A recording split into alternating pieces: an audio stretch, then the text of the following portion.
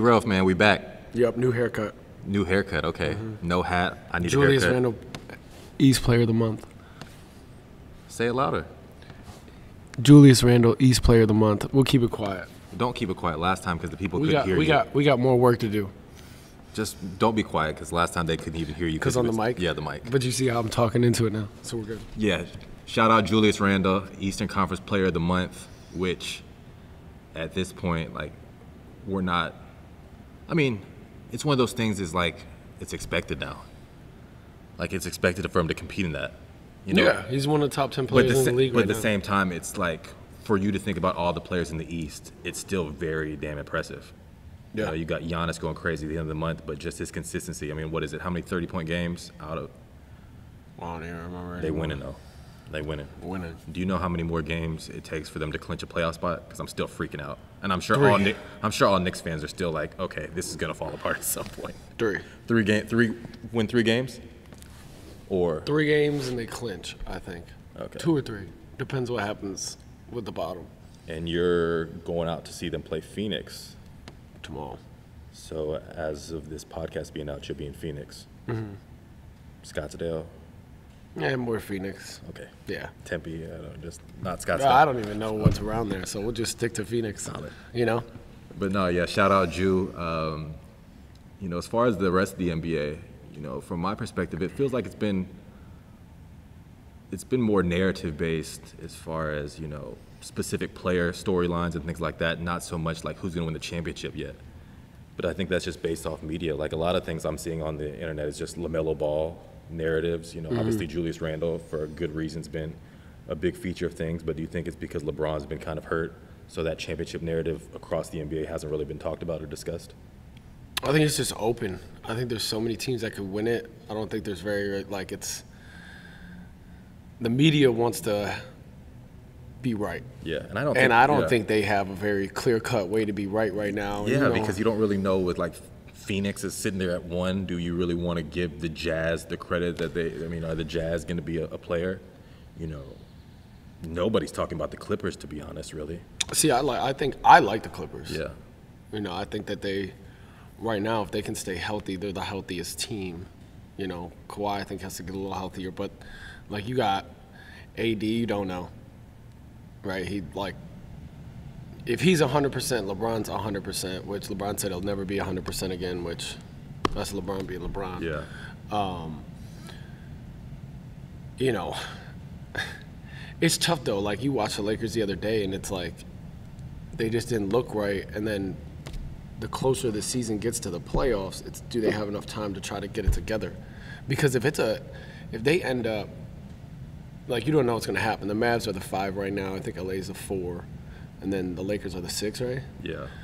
But if you end up as a 5 and you're playing the Clippers in the first round, like a Lakers-Clippers first round? Ridiculous. Arguably probably the 2 favorites, you would think, healthy. So, right. You know.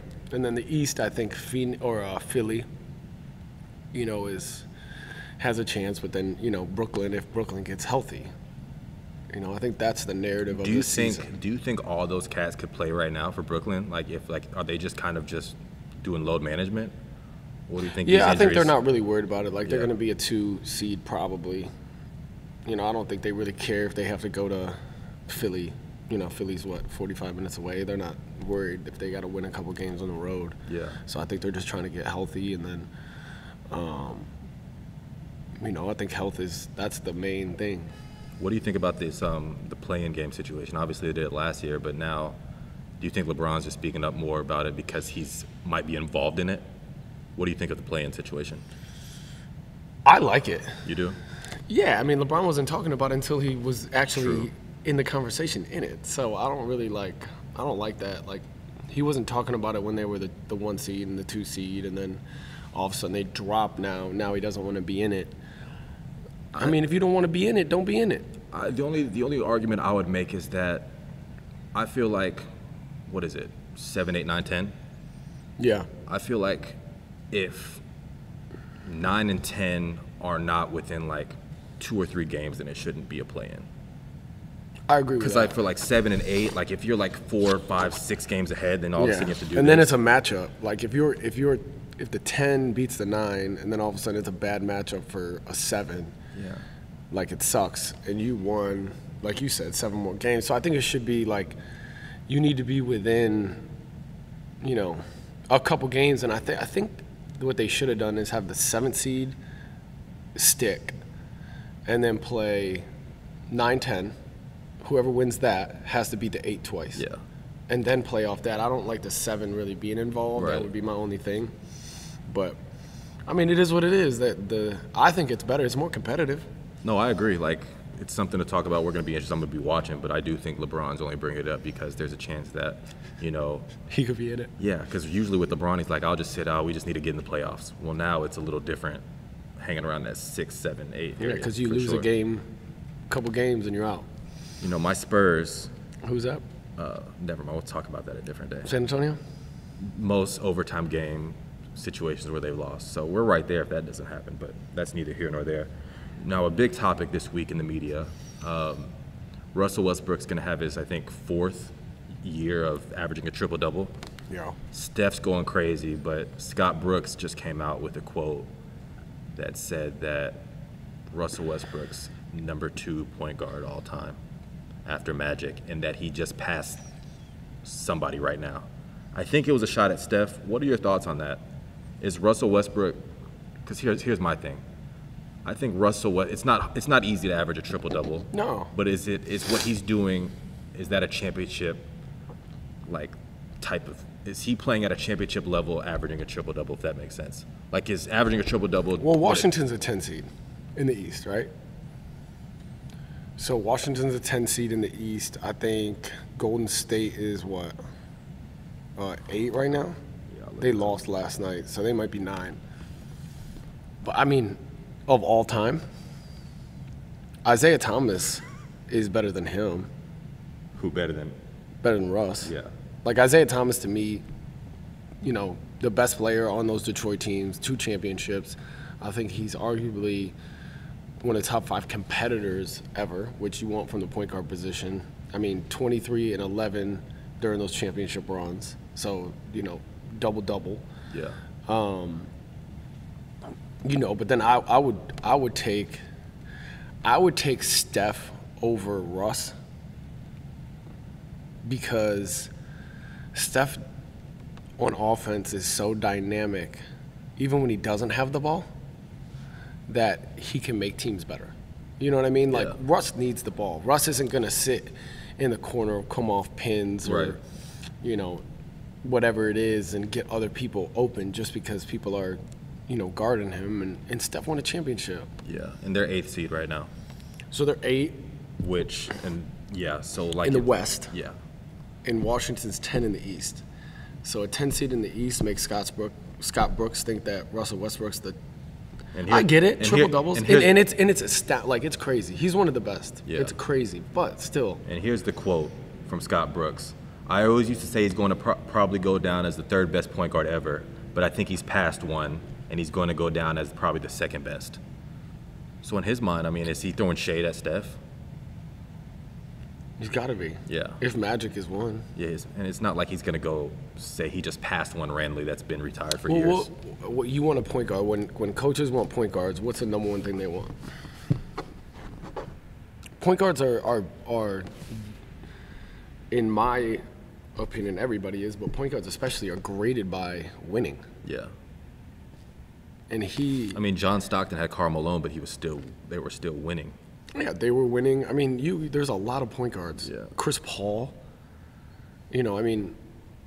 Chris Paul's now going to OKC and made them a 4 seed.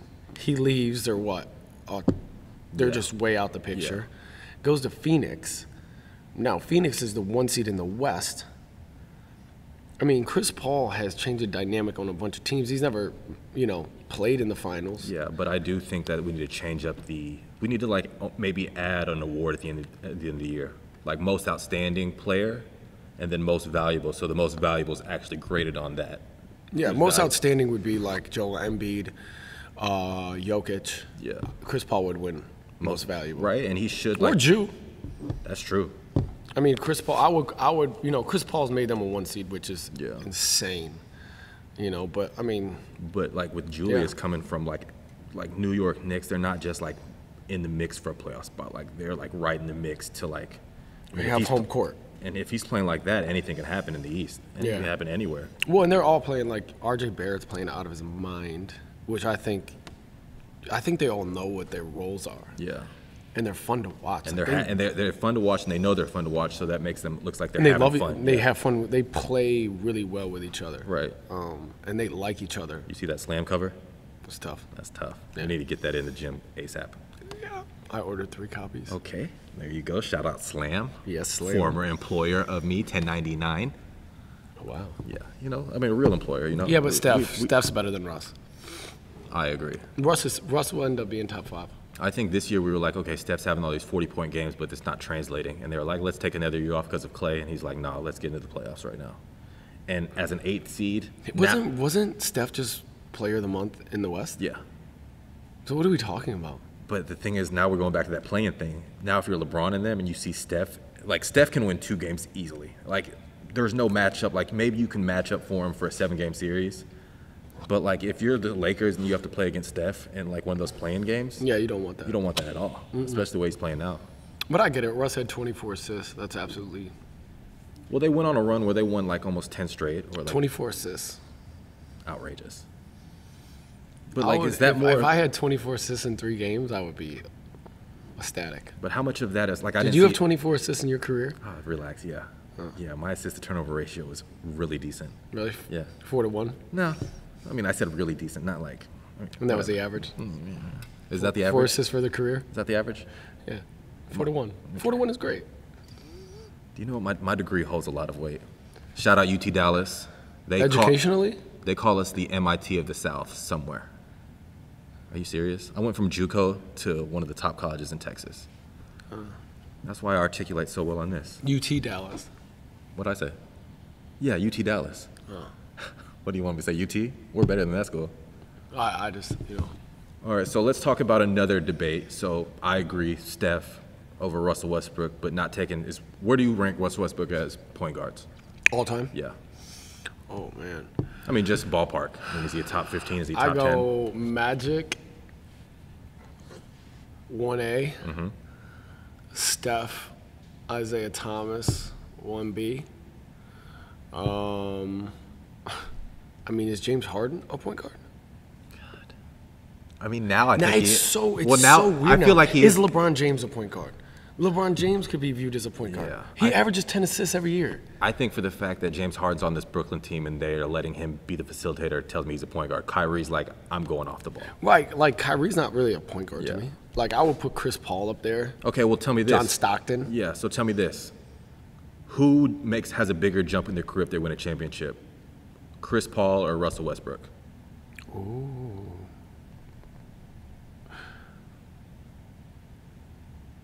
I think we know how good Chris Paul is, and Chris Paul. You think so? It's weird because that's the whole thing with Chris Paul. More people have said he hasn't won. So Washington's not going to win the championship. Yeah, I know. It's more realistic that Chris Paul this year if he gets a ring somehow. Watch Washington win the championship. But like everybody says that Russell Westbrook's triple doubles don't translate to winning. But they are right now. Enough, yeah. I mean, just for the fact that like that should be one of the lowest placed seeds in there in the mix. And I think they jumped as high as. But like nobody cared about Russell Westbrook's triple doubles until they started winning. But that's kind of like my point is like you have to win to be relevant. Like, you know, that's the league. Like you're playing to win. I think that's a lot of like the young kids like understand why you're playing. You're playing to win. Learn how to win. If you can win, you can play anywhere. I think that's one of the things that we'll talk about a little later with the Keontae George situation is that we've all wanted Keontae to like, not that he doesn't have a will to win, we'll never attack that, but just he hasn't been on a lot of winning teams, put up big numbers, but now, you know, changing and leaving Louisville to go to high school and now playing with Southern Assault, like you can see that will to win and that it matters. And you know, a lot of the players around him are having big performances as well. He's just being more of a leader, which will kind of makes him even scarier, and he's on a rampage right now. But before we talk about Keontae George, who might be a potential lottery pick very soon, let's talk about two of the top rookies in the NBA and do a reassessment now that we've seen a little bit of what's going on. And the debate will be Anthony Edwards or Lamelo Ball. If you had to start a franchise right now, pick one of them. From the bottom? If I'm just from the bottom. First player, any Lamelo. – Because he can make other people better. I don't think Anthony Edwards can do that yet. Anthony Edwards, scoring-wise, is absolutely insane. Like, I think this draft is way better than people thought. Yeah. I think, what's he averaging, like 20 in the second half of the year, something like that? Mm-hmm. His ability to score, I think he's going to end up being one of the better scorers in the league. Like, he has a chance to be like a bouncy Brad Beal. Okay. And not that Brad Beal's not bouncy, Yeah. but Anthony Edwards is different bouncy. 18.5 right now, so he's definitely like – For the year. Yeah. Right. Yeah, I mean, he's going to be – I'd be very surprised if he doesn't win a scoring title in the NBA at some point. Yeah? Yeah. I think he's that talented offensively. If I had to start a team, I want my first pick to be somebody that can make people better. I think LaMelo's proven he can make people better. I think he's proven he's a better defender than people thought, a better scorer, better shooter.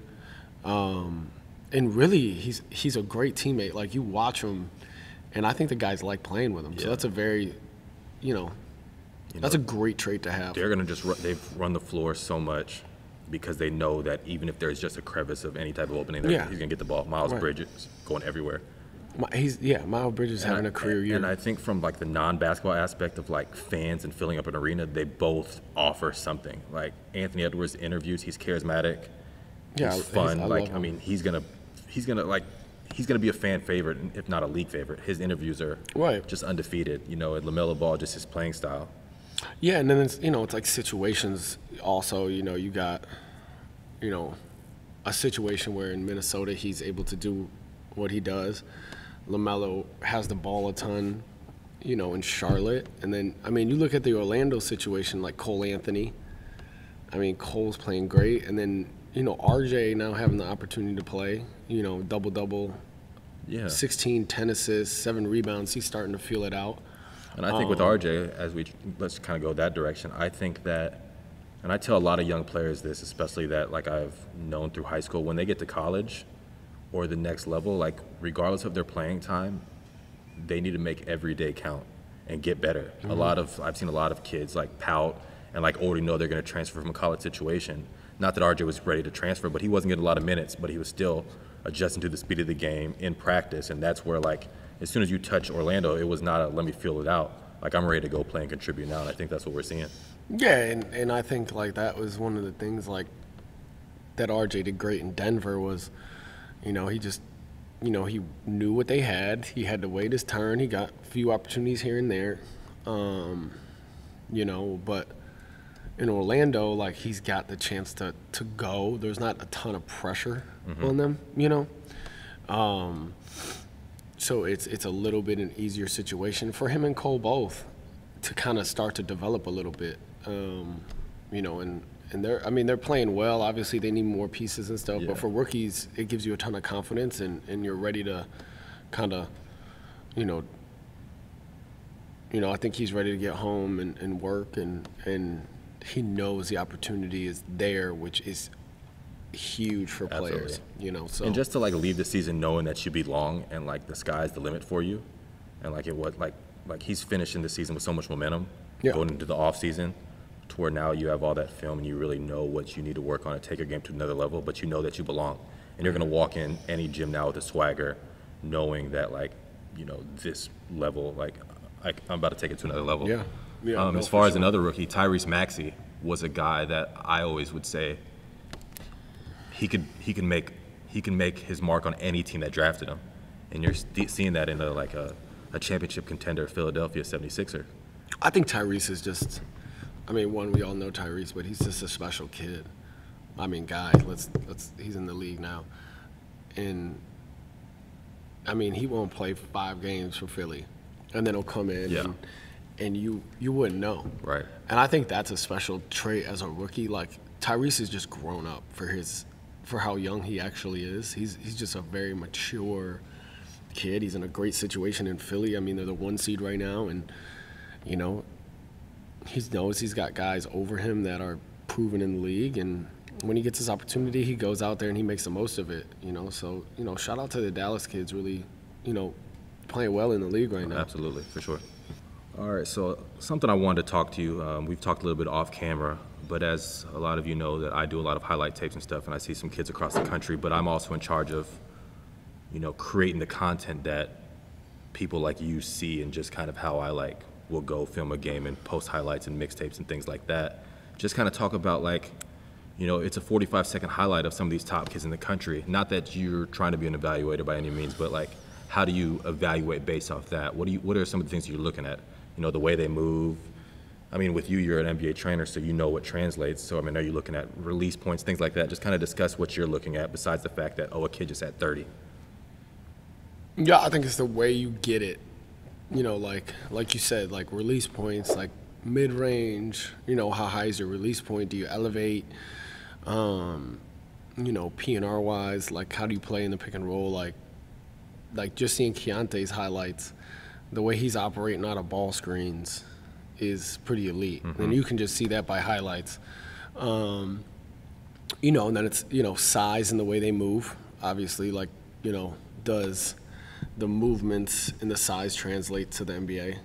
Where it's, at that level you're playing against your Russell Westbrooks and guys that are 6'4", 6'5", they're freaks. So movements, athleticism.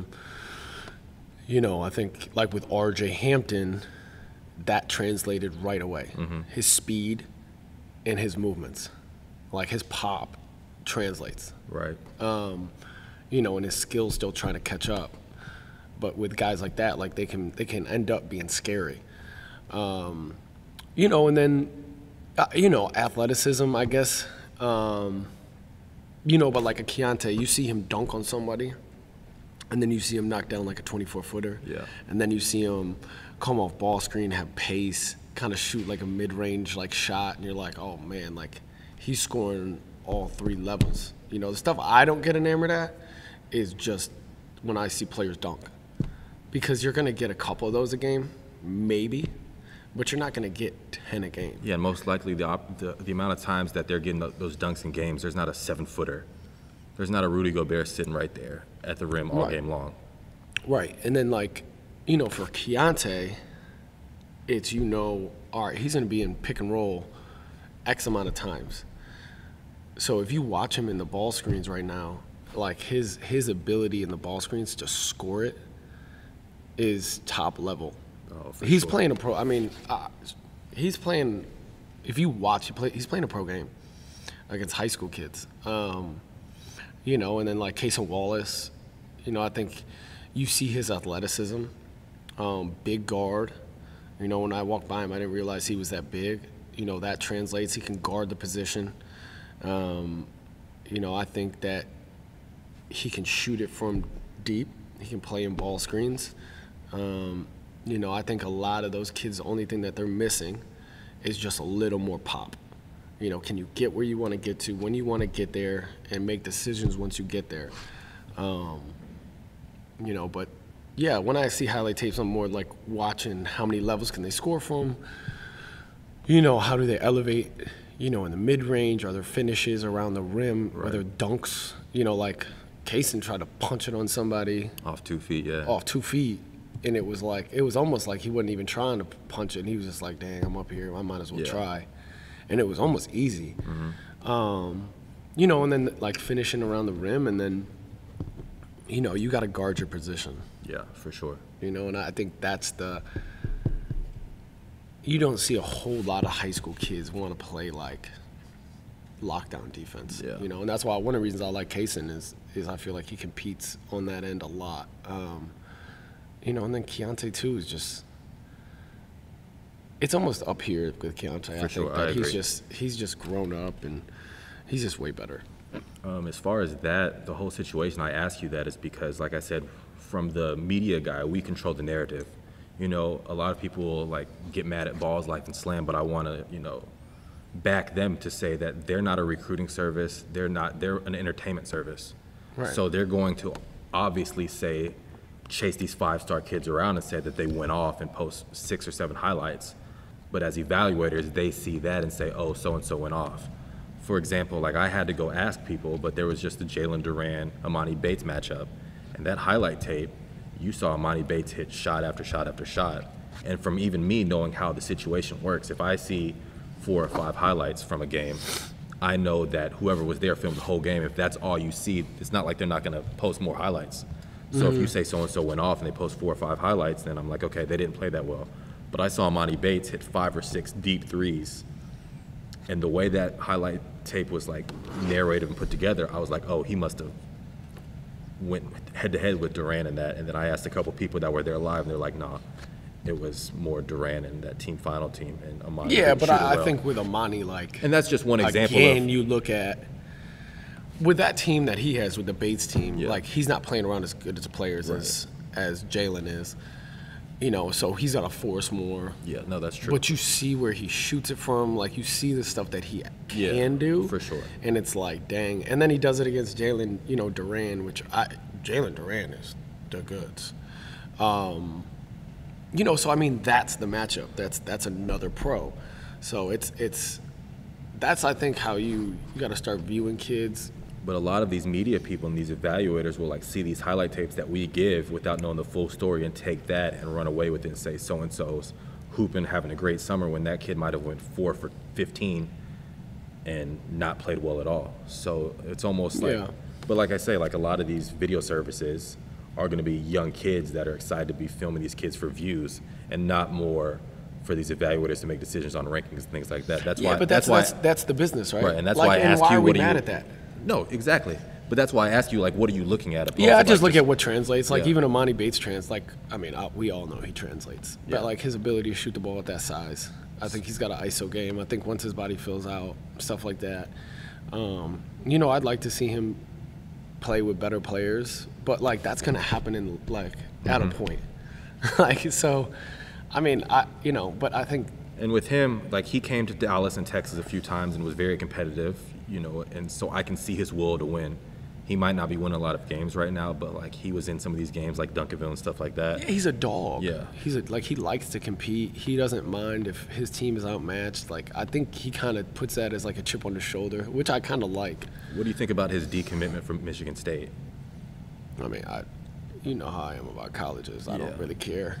He's from Michigan, so what I was hearing was that that's his, like, if I'm thinking about it from my perspective, I'm saying Amani Bates probably doesn't touch college, but let me go give some shine to my favorite college and put more, not that Michigan State needs more notoriety, but to, like, almost throw them a bone, to, like, just give them more hype and stuff. I think he goes immediately to the pros. You know, it's weird that but the thing is, he decommits now, which makes me wonder why, if it was either going to be Michigan State or the NBA. But you saw Chris Beard and them boys were the first ones to offer him. Yeah, go to Texas. Come down south. I mean, they have played in Texas how many times this summer? 3 times? Come down south. In the fall, in the high school season? They played Come down Houston. south. Yeah. Savage Steph. So let's talk about some of the guys, our elite high school kids that, you know, you train with that we want to give some shine to. The first one that's not that, as a freshman, like, there's not really a lot of ways to be snubbed, but Liam McNeely not being at least invited to the USA training camp, he's playing at another level, and it's absolutely ridiculous. Just kind of talk about what you liked about him.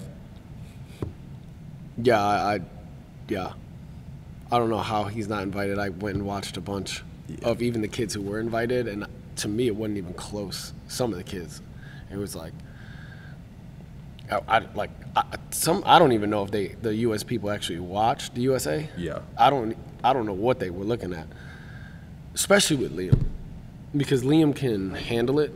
Liam can shoot it. Mm-hmm. Liam is a 6'7" forward who can play in the ball screen. He's ultra competitive. He rebounds at a high rate, great feel around the rim, competes at a high level. Like, if you watch Liam, it's 20, 10, and 6 every time. Every time. And he can play with anybody. And we've seen that in some of these 3-on-3 late night sessions and things like that, where there's some dogs on the court, and he's like, I don't care if I'm younger than y'all. Like, I'm running he this. thinks he really Yeah, he has even an like this edginess and a weekend chip. in Florida, like he made it known that he's one of the best freshmen in America. Like, and you go by proof. Like, they are undefeated, they have not lost, and they played some of the best talent in the country. You know, so you played the best team from the South. You played, you know, you're probably the best team in the Midwest, but you played everybody in the Midwest, and you haven't lost, and you've been the best player in the court every single game. Every single time. His consistency is insane. So I think, you know, when he's in the gym, obviously, all the time with me and stuff, but he's pissed, you know, that he didn't make it. But I like that he's got that chip on his shoulder, you know. But he's another guy that translates. Yeah. Like, his elevation on his mid-range is elite. If he grows 2 more inches and ends up being 6'9", he's going to be an absolute problem because his skill set, the way he can handle it in ball screens and make decisions is insane. No, I love him. I filmed him a few weeks ago, and just in passing, because I had to go to another court, and I was like, you know, let me show Liam some love. I filmed him probably 6 minutes, and what do you have, 8 points, and scored from every single level, 3, caught it in the mid-post, you know, downhill attacking, finished with both hands. Yeah, he can get it off the glass, defensive glass, push it in transition, make plays. I mean, game winners. You saw it against, I think it was Team Griffin. Yeah. You know, game winner. He's not afraid of the moment. You know, so I mean, you put him and then the kid Trey Johnson, you know, who's playing 16, you know, has had some really good moments. I think he's another kid, you know, from the Dallas area that's shown some things. And with Team Griffin, I've like their schedule on that 16U team. They probably one of the toughest schedules possible, and like his name's always mentioned as one of the top producers on that team. Yeah, you see his talent, and you know he doesn't do it all the time because he's still young. But it's like you see, you know, like he worked out with our pros, and they were all asking like who he was. Yeah. So when pros are asking who you are, that's when you know you got something. And question, Trey, he was invited to the USA team, right? Trey was, yeah. He was? Yeah. Okay. Yeah. Trey was. Yeah. But no, I think right there, like if you just start with Liam and Liam's Trey, a top 10 kid. Yeah. Look, I don't understand how he's not. And I think another thing, like we talked about off camera, like these rankings aren't just updated every single second, and the freshman rankings nationally don't have his. I think they do like 30. Okay. So like a lot of times they'll get it wrong the first time, and it's just going to take a little longer. But no, I mean it definitely. And to me, he's a perfect fit in the USA basketball system because of his versatility. Like you can ask him to stand in the corner. You can do multiple things with him, you know? Your voice cracking? Yeah, I have like a but we're back. But you can do multiple things with him. Right. No, for sure. You know, so that's special. So yeah, those two kids in the 2024 class, like just leading the way for Texas is going to be special. I know after Brad Ball's life saw him the first time, he's like, that kid's going to have a 50-point game before his career's over. Who's that, Trey? No, Liam. 50. But you know how Brad is. Good God, Brad. You know, Brad saw Liam the first time. He's like, yeah, that's a YouTube sensation. But he's tough. Yeah, I don't know if he'll ever score 50, but he'll, you know. Well, I think the first time we saw him, 30, 12, and 8. Yeah, that's the thing. I think the first time we saw him be a bucket getter, and that was when he was very, like, just starting as a freshman. But now we see everything he's capable of doing, like you said, triple-double opportunity every single time. Yeah, no, he's really good. He reminds me of, like, how the league's going, which is like point forwards and guys that can handle it at that size and make plays. Yeah. Let's talk about godson a little bit. Trent Walters, your godson, JL316s, you know, one of his situations was, you know, for early in the spring, he was just in here training because he really wasn't on the AAU team. Mm-hmm. So I know everybody involved, him, his brother, everybody was getting antsy to see how everything would translate once he gets onto an AAU program. And right away, I mean, that kid is different. He's just a dog. And for y'all that don't know, Trent Walters, what, 5'8"? 5'8", yeah. But completely demands, like, runs the show, demands respect from everybody on the court, like, runs at his pace. Everybody knows who the alpha dog is when he's on the court. Yeah, for JL316 EYBL. Yeah, he's another one, like an alpha, like another one that, you know, yesterday worked out with Max A. Smith, Marcus Garrett, Davion Harmon. and he's running through these NBA stuff, and they're like, yo, he moves different. So the only thing with him, he's 5'8", but he's a Division I basketball player. It's what level he's going to end up being. He's an alpha. He controls the game at whatever pace he wants it to go. He can play it fast. He can play it slow. He's a phenomenal athlete. And I would say he's the biggest, one of the bigger dogs I've ever had come through here as far as, like, competitive nature. Like, he just does not care. And he's played really well. Another one is Drew Steffi, I think, has made leaps and bounds. He was like 5'11", no ball skills. And now he's 6'5", ball skills, can play ball screen. They play him at the point in Team Griffin. He can play pace is off so the good, ball. man. Yeah, and he's just, he's one of those kids, it's like you look at and you're like, I'm going to dog him. And then all of a sudden he's got 26. Yeah. And it's like, whoa. So I filmed that game, Drive Nation, Team Griffin, and, like, even, like, I saw the stats. I was like, there's no way he had that many points. Then I go through the film. I'm like, okay, he does. He did. Yeah. And then like growth, like RJ Jones, I thought showed a ton of growth in that game. 11 assists, 9 points, like really controlled the tempo. And that's one kid that's transitioning into a point guard the right way, in my opinion. A lot of people are like, okay, well, you're this size, so go be a point guard. And I think his decision making, and just like you said, he plays with. It's coming. Yeah. It's not all the way there, but it's like you can see it start to come, and he's playing better. And I thought KJ Lewis played well that game. I like the big from Oklahoma or Team Griffin. Garrison. Good Lord. Like, even just like the small, like, chippies around the basket where he finishes from and his, like, release He's points and able stuff. to catch the ball. Yeah. And he defensively is he's really good. I think he'll end up being one of the better players, the better bigs in the country. And then they got that, like, 6'8" wing, number 11, light-skinned kid. Yeah. He caught the lob in that game. Mm-hmm. Shoots it. Mm-hmm. He's a high major, no question. So. And you like McBride off Drive Nation, another kid that's come through in here. Justin can play multiple positions. 6'6", can handle it, can shoot it, can get to the rim. He's way more athletic than I thought he was. Me too. He does some things in here that I'm like, whoa. He's got a ways to go as far as understanding footwork, pace. You almost got to grab his shirt sometimes and slow him down. Yeah. But the talent is there for him. And KJ Lewis, offer from Texas, right? Just got an offer from Texas? KJ got an offer. Ron Holland got an offer. Tyler Smith. Yeah. Jacoby Walters got those 4 of the guys that I saw. Yeah, so all, like, sophomores, just Houston, Dallas. Tyler's from Houston. The other 3 are from Dallas. But, just the talent level, I think, is good. It's just, hopefully these kids understand that the talent only can take you so far. Right. And the work ethic is what takes you farther, and that's, your Keontae's. Yeah. You could see he's been in the gym. Your, Trenton's, Liam's, And as we finish up, I just want you to, like, because we always talk about it, you talk about it to a lot of kids off the court, while, like, there's so much entertainment and social media that can consume these, young kids. Just talk about how important it is if you, like, are talent-wise, looking ahead to possibly being an NBA player. Just talk about how important it is to watch NBA games and just study that. Yeah, we'll study, like, the skill sets. I think study, like, space.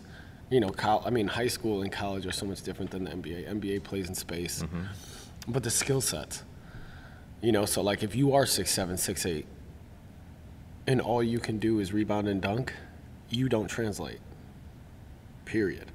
If you don't have ball skills and you can't shoot it, like, that doesn't translate to the NBA. It may translate to college. And the thing is, and like you say, it may translate to college, and, like, you're going to get recruited so hard just because you can do that. It's going to make your mind think, okay, I'm an NBA player because of all these high major offers. Yeah, but then once you get there, mm-hmm.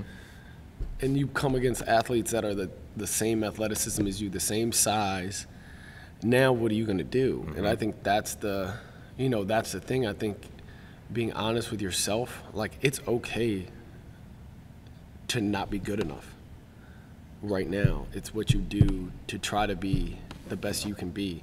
So I think, like, for the young kids, like, even the big time ones, like your Amani Bates, your Jalen Durns, your Keontae's, kids are, like, just work.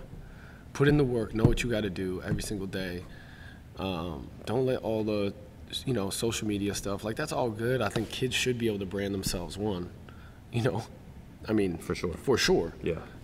Just don't let it go to your head. Stay in the gym.